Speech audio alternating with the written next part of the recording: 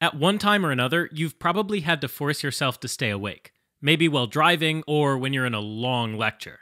In these situations, you were exerting control over your sleep-wake cycles. Narcolepsy is a disorder in which the ability to regulate sleep-wake cycles is impaired, so the normal boundaries between sleeping and being awake are weak, leading to frequent lapses into sleep and the occurrence of elements of sleep while a person is awake.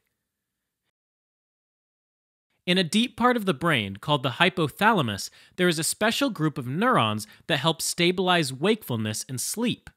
These neurons produce the neurotransmitters orexin A and B, also called hypocretin 1 and hypocretin 2, which connect to key sites in the brainstem and elsewhere that regulate wake and sleep states. Specifically, orexins have an excitatory effect, which helps stabilize wakefulness across the day and sleep throughout the night.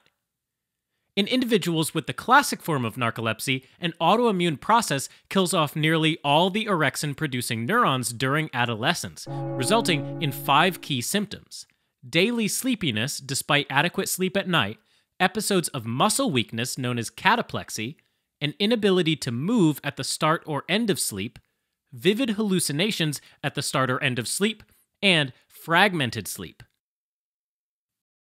Sleepiness is usually the most challenging symptom. People with narcolepsy can doze off with little warning, usually when sitting down, like in class or while working at a computer, but they generally don't sleep more than healthy people do in a given 24-hour period. Most individuals with narcolepsy find that a short 15-minute nap substantially improves their alertness for a few hours, which suggests that the sleepiness of narcolepsy is caused by a problem with the brain circuits that normally promote full alertness, rather than the poor quality or insufficient sleep.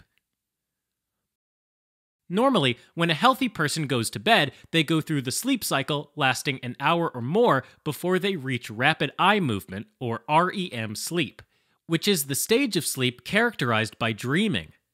People with narcolepsy fall asleep very quickly, in as little as 5 minutes, and they often enter REM sleep in just a few minutes.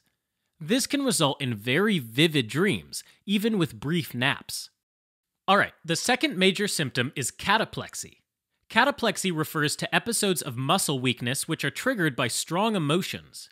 Positive emotions, such as laughing at a joke or winning a game, are the most common triggers, but cataplexy sometimes occurs with intense anger. Much of the time, the weakness affects only the face and neck, but severe episodes can cause total body weakness or paralysis, causing the person to slump to the ground, unable to move for a minute or two, even though they are awake. Understandably, this symptom can have a severe impact on the lives of people with narcolepsy, both from a physical perspective since they could get hurt when they collapse, as well as a psychological perspective. People with narcolepsy may feel anxious about having cataplexy in public, leading some to avoid situations that might elicit an episode, such as a party or wedding. The third symptom is hallucinations around the edges of sleep. These are vivid, often frightening, visual, tactile, or auditory hallucinations that occur when falling asleep, in which case they're called hypnagogic hallucinations, or upon awakening, which are called hypnopompic hallucinations. Common hallucinations are imagining a threatening stranger or animals in the bedroom. They probably result from a mixture of wakefulness and the dreaming of REM sleep, and the hallucinations can be so realistic they can be hard to distinguish from reality. Sleep paralysis is the complete inability to move for a few moments to a few minutes immediately after awakening, or just when falling asleep. Now, during REM sleep, the brain is very active, but the voluntary muscles of the body are paralyzed, probably to prevent people from acting out their dreams.